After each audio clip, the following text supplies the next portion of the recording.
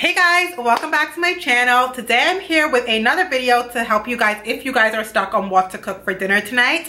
I am coming at you with 4 quick, easy, and mostly healthy Instant Pot recipes. One of the hardest things in my opinion about losing weight is choosing what to eat and making substitutions or making restaurant quality food at home that tastes amazing and isn't super boring. I find nutrition is usually where I trip up because anyone can jump on the treadmill, let's face it. So I want to do a lot more of this style of video showing you guys meal inspo. Actually, I don't know if he's watching, but if he does, because he should, if he wants to win Fiancé of the Year award, Justin actually got me my Instant Pot just the other day. I am so thankful to him. I had mentioned it in passing because I was reading a magazine and I was like, oh, I would like to try an Instant Pot, and he came home with it and then he was like, do you know what, you should do a week of Instant Pot meals for your YouTube. So we could thank Justin for the video idea for the Instant Pot. Love him to death.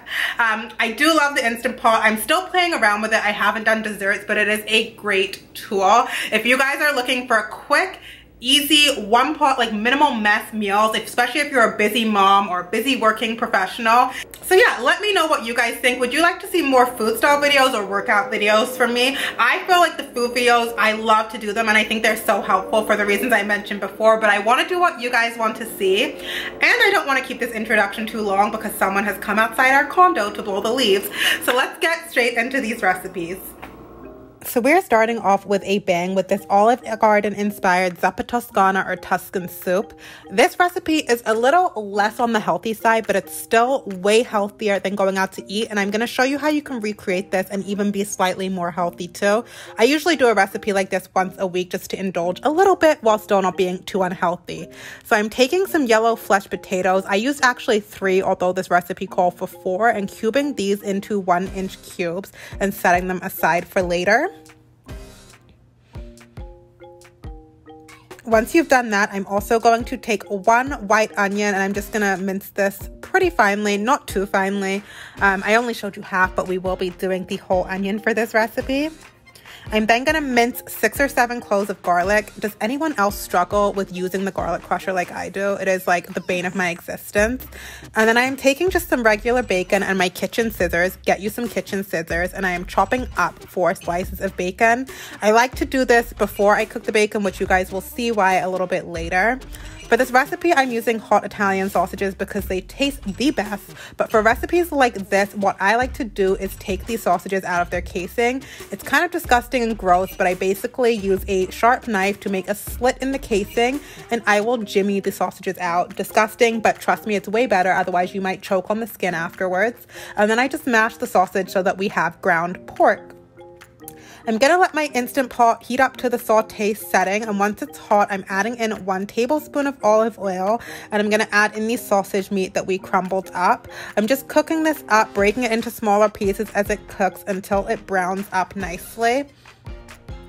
So as you can see, we're starting to lose the pink. Once this is completely cooked through, I'm going to remove the sausage to another plate. You don't have to cover it because we're adding it back later. And I'm going to add our chopped bacon and saute that until it's nice and crispy and remove it from the Instant Pot.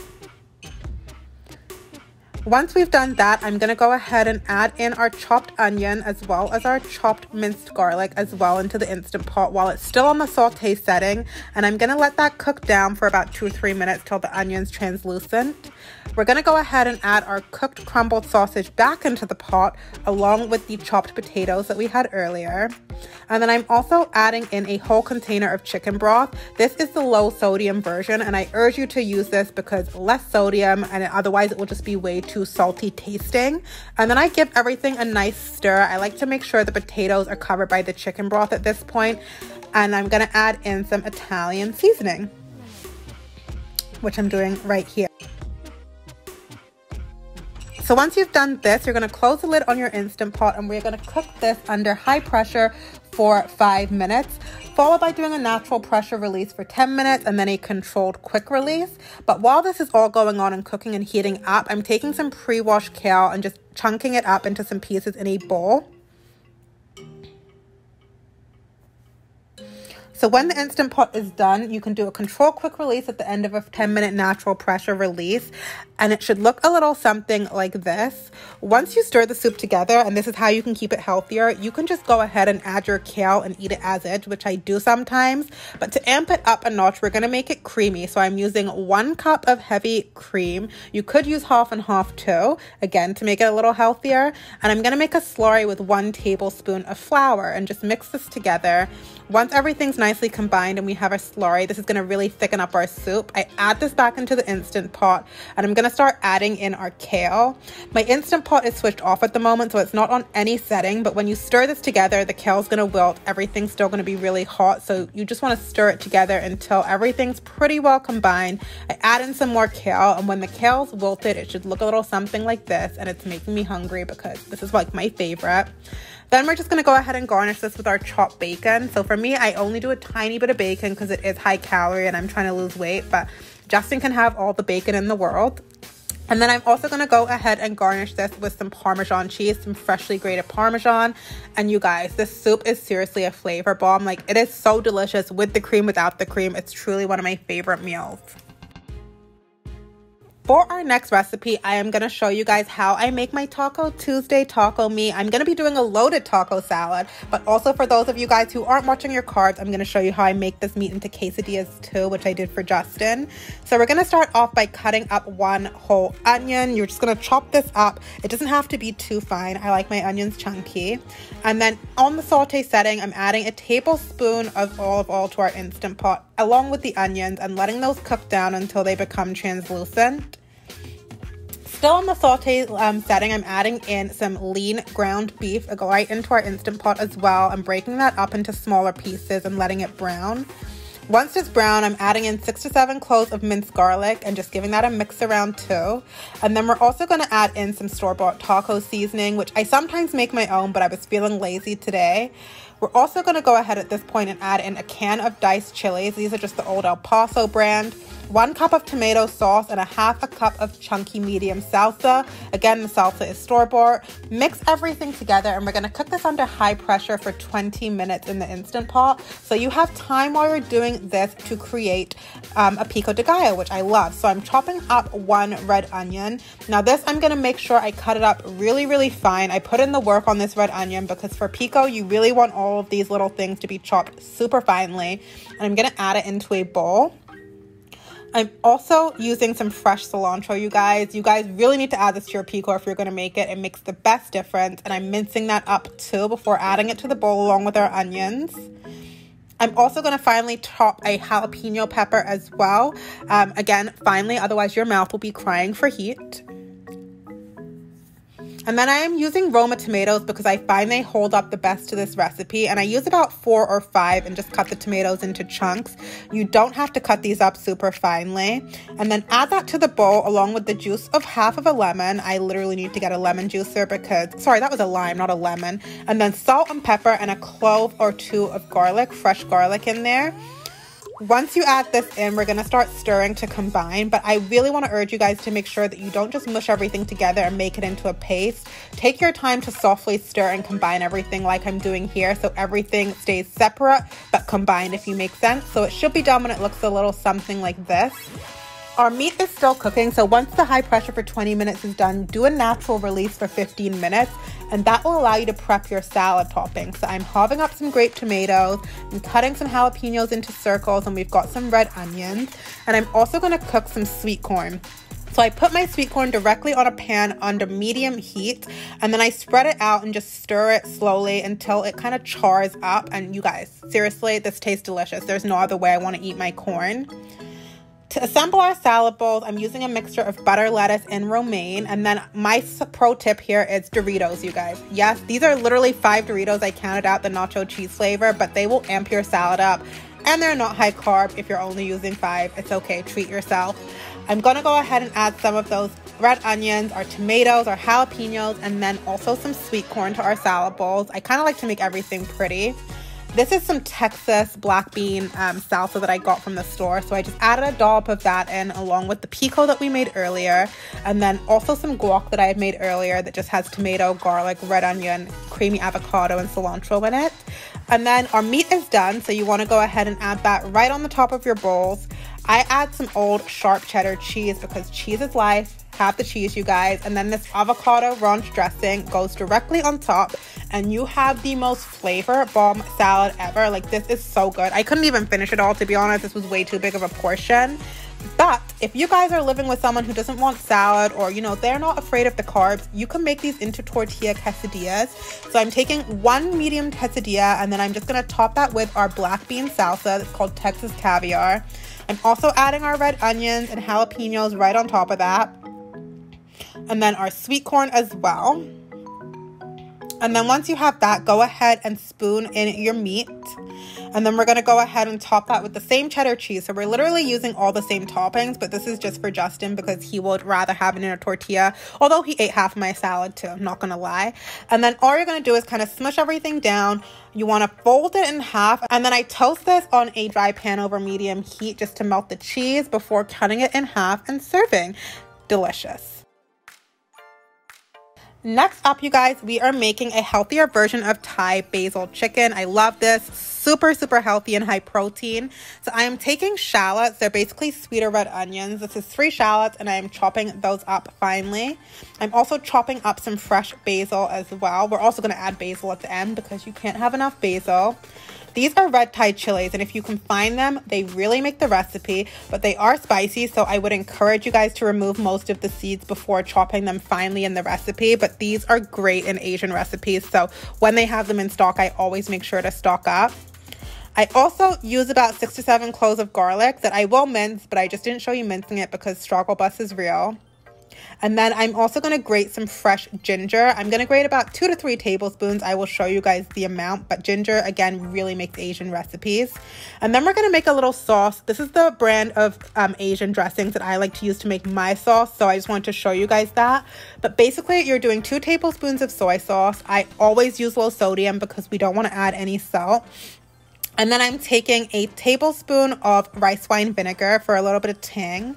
And then a teaspoon of fish sauce. Now, I don't eat any fish, seafood, sushi, you name it. And I hate the taste of fish. But in Asian and Thai cooking, this really makes a huge difference. And it doesn't taste like fish at all. And then I'm also going to do a teaspoon of sesame oil and mix that all together. So when our Instant Pot is hot on the saute setting, we're going to go ahead and add a tablespoon of olive oil, half of our ginger, we'll add the other half later.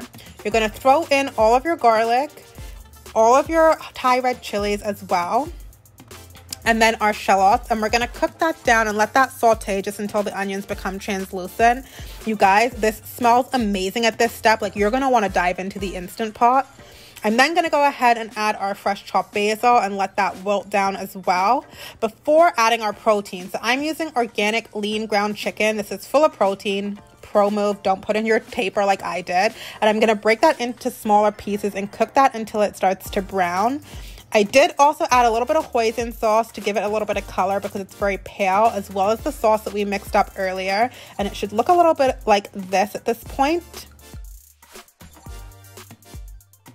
All you're going to do then is add in 1 cup of chicken broth, again, low sodium, to your Instant Pot. And you're going to cook this under high pressure for 3 minutes, which isn't much time at all, before doing a natural release. While that's cooking, I made some white basmati rice. That's my portion. I like to go light on the rice, and Justin's portion. And then once you've done the quick pressure release and your Instant Pot's opened up, all you have to do is take your chicken mixture and top your basmati rice with it. It should look a little something like this. So delicious and so full of protein and so flavorsome, although ground chicken sounds a little bit unappetizing. And then all I do is top it with some fresh basil, and you can see I have a hungry fiance here who is waiting for dinner. It's like, hurry up, babe. So I'm trying to hustle hard. Our last recipe that we're going to make is one of my favorites, one of Justin's too. These are garlic butter steak bites. I'm taking some beef. I like to use beef tenderloin, but if you want to use something a little cheaper, you could use strip loin as well. This is just my favorite cut of meat. So I take a few fillets of that, and I'm going to cube them into 1-inch pieces. Then once I've cubed up my meat, this is something I always do, even if I'm cooking whole steaks. I take a paper towel and I blot off any excess moisture from the meat. This is going to ensure when you cook it that it doesn't just steam in the meat and turn it gray. It gives a really nice cook to it. I'm going to also add some salt. Beef takes a lot of salt and pepper, and also some Montreal steak spice as well, which isn't necessary, but I love it. And then I set that aside to let it come to room temperature, which is what I always do before cooking my steaks as well. And then I'm just going to work on our sides. So I'm halving up some red mini potatoes at this point, and I'm going to add that into a bowl along with a tablespoon of minced garlic, and then also some fresh herbs that I also chopped. This is thyme, oregano, and rosemary. And I'm just going to add this right into our bowl. And then I'm also going to add a tablespoon of olive oil and some salt and pepper and mix it together. Seriously, you guys, I think I make the best potatoes because the seasoning is just, I over season them and they taste amazing. Everyone always compliments me. And then we're just going to put them on a parchment lined baking sheet and bake those for 25 minutes at 425 degrees in the oven. To our Instant Pot with 1 tablespoon of olive oil on the saute setting, I'm adding in our beef. Now you might want to do this in batches because the key to this recipe is making sure you can cook in a single layer with nothing touching. You don't want the meat to steam and turn gray like it's kind of doing here. You want to get beyond this point and you want it to get a nice crust and then flip it and cook the other side. Once it's cooked and gets a crust on it like this, you want to remove this from the Instant Pot. And then I'm going to go ahead and add in a half cup of beef broth and deglaze the pan. So I'm scraping up all those delicious brown bits from the bottom of the pan. And then I'm going to go ahead and add in 7 cloves of minced garlic. Add in as much as you want. I could have done more this day, but this was all the garlic I had left, and stirring.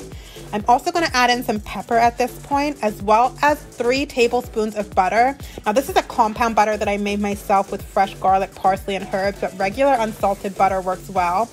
And then we're going to add back in our seared steak along with any steak juices before we cook this under manual pressure, high pressure for 10 minutes. Once your potatoes come out of the oven, they should look something like this. And then when your Instant Pot beeps, do a natural release for 5 minutes followed by a quick release, and your steak will look a little something like this, and it is so tender and so delicious. I just garnished it with parsley, and then I also served it with a side salad, but it was in a separate bowl, so I forgot to film it. But this is such a good tried and trusted meal. So yeah, you guys, there you have it, a week of Instant Pot meals. You can actually freeze all of the leftovers if you have too much. Usually I will give leftovers to Justin for lunch because he does physical labor, so he needs to have a hearty meal at lunch. And then I'll have them for dinner again 2 times of the week. I'll choose one to have.